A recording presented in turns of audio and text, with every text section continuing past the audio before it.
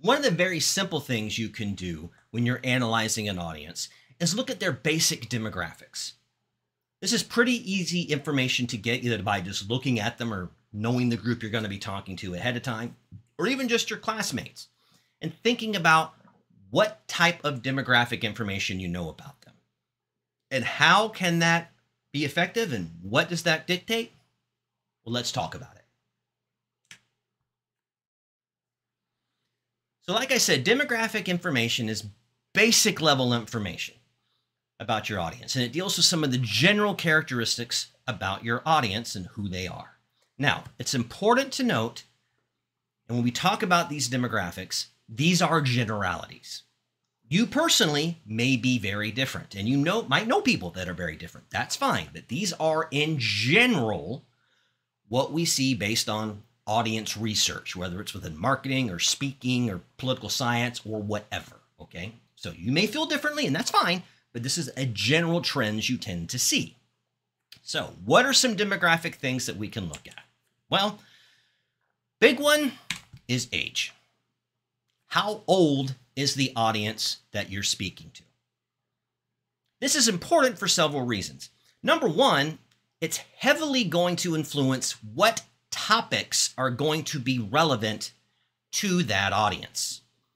You know, if you wanted to give a speech informing your audience how to become a streamer, and your audience averages 72 years old, is that something they're probably going to be interested in? I don't know, maybe, but more than likely not. What if they're 19? Maybe so. It's like the example I used in a previous video about Social Security reform. When you're like in your 20s, you're probably more concerned about other things, college tuition, student loan forgiveness, the job market.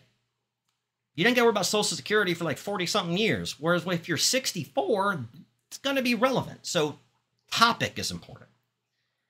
How you explain that topic to the audience is also a big deal. If I want to explain how a nuclear power plant works to a group of, let's say, college students versus a group of kindergartners, probably going to need to explain those in different ways. Because what a kindergartner can grasp versus maybe a 20-year-old college student, different things. So how you explain things, and this goes along also with the examples that you want to use. Basic premise in public speaking and in society in general, examples tend to resonate more with people who experienced them. Okay? If you're going to use an example to illustrate something, if the person was alive and remembers it, it's going to resonate more with them than somebody that just learned it from a book. Prime example. My grandfather, who died several years ago, he was 93, he was a World War II veteran. He was a U.S. Marine who fought in the Pacific Theater. He was a rear gunner and a Dauntless dive bomber. It's what he did. Now, I was in the Marines right out of high school. I served in the 1990s. I've seen Saving Private Ryan. I've read about it. But is that going to have nearly as much emotional resonance with me as it did with him? No. Some of you watching this were probably born after the terrorist attacks on September 11th. You only know about it from video archives and from learning about it. I was alive and watched it live on television. It's going to have more resonance with me than it does with you, and that's normal. So the type of examples you want to use with people to help them understand or to get that emotional connection is going to vary based on that age. It's also going to affect things like the language you need to use. Because you think about your grandparents, they probably use words or phrases that you'd never be caught dead using. If I can use my granddad for an example again, I loved my granddad to death. But he was born in the 1920s. I think he was 19 years old when Pearl Harbor happened. To the day he died, and I don't say this to offend anybody, this was just how he talked, but keep that in mind. To the day he died, he would refer to what he thought was an attractive woman as, quote, a hot dish. Seriously. Now, I've never used that phrase a day in my life. I think that's a stupid phrase, but that was the vernacular when he was that age. Fun fact, the slang that you tend to use and adopt when you're in your teens and 20s tends to be the slang you use for the majority of your life. You kind of learn it there and you stick with it, right? For me, that was the 80s and 90s. And to this day, I still refer to things as radical or use the phrase tubular. Yeah, I know I'm old. You probably wouldn't say that. Different age, okay? So the topic you pick, the examples you use, and the language that you use are all going to need to look at and be dependent upon the age of that group that you're trying to talk to be the most effective. You're also going to need to look at the gender of the person. Now, I want to be clear. When I talk about gender here, and I probably should change the slide, I'm talking about, men versus women, biological sex, okay?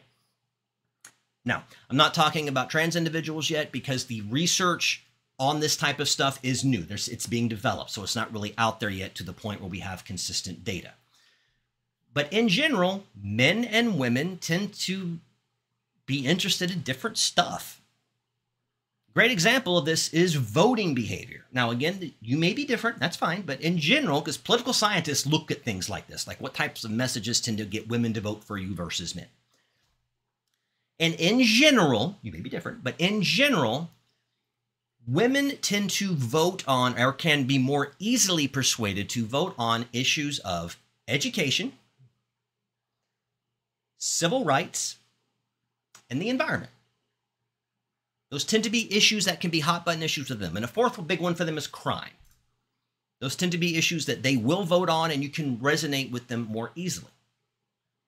Men, we tend to vote based on primarily, and you may be different, but again, these are generalities, national security and the economy.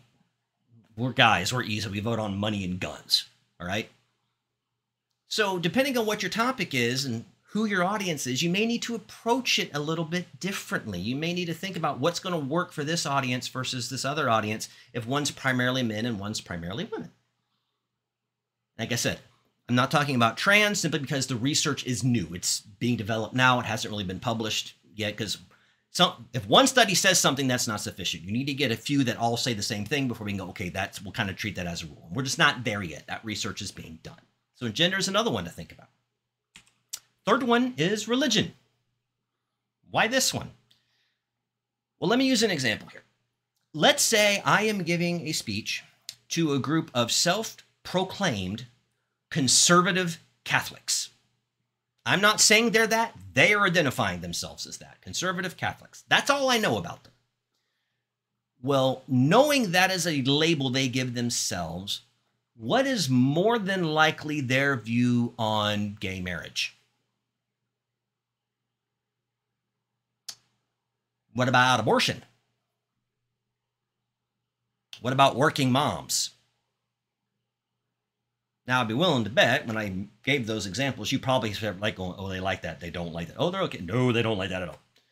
Why? All you know about them is they're conservative Catholics. Why can you make that? Because religion, if it's very important to people, affects so many other views and things within their life. So it can be a determining factor. If I know this about you, these other things are good guesses. Same thing, sexual orientation. Okay, now I'm talking particularly about, gay and lesbian individuals. Different trans, because that research has been done. A lot of it was done in the 90s and 2000s. True or false? Are there certain issues and things that tend to be very important to the LGBTQ plus community? Yes. Equal rights and so forth, they tend to be important to them. So if you know that, those are issues that you can look at and talk to them about and use examples like that, and that will resonate with them. Same with everything else. What are some other ones? Cultural background. In general, are there issues that tend to be, for example, of higher importance to Hispanic communities versus Black communities versus Asian communities versus all white communities? Yeah. I would be willing to bet that things like immigration reform is probably a more hot-button salient issue to Hispanic communities than it is to Asian communities. Not that there's people in that community that don't care, but you probably can just logically think why that would be the way it is. Okay. culture, again, is such a big impact on how you see things, that understanding that background can really give you some general, and I stress general, broad insight into how they may feel about certain things. And another big one you can look at is group membership. And this is an absolute gold mine.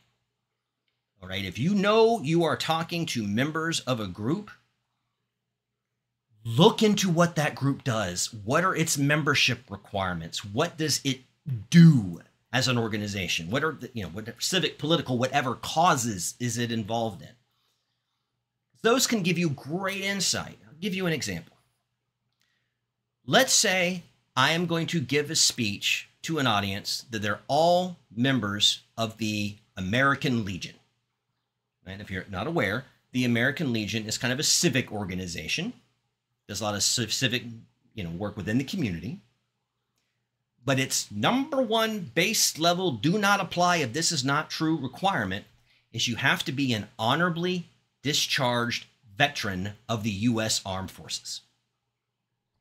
Nobody can be a member of the American Legion if they're not an honorably discharged veteran of the U.S. Armed Forces. That's base requirement number one.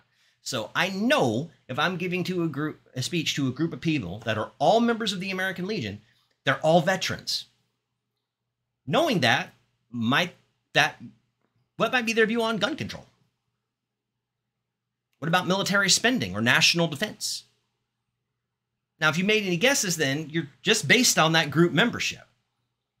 That can, again, give you this insight and these other things. And why that's so important is just ask yourself this question. What do you tend to have to do to be a member of a group most of the time? Any guesses? Well, with most groups, you have to give up two things on some level.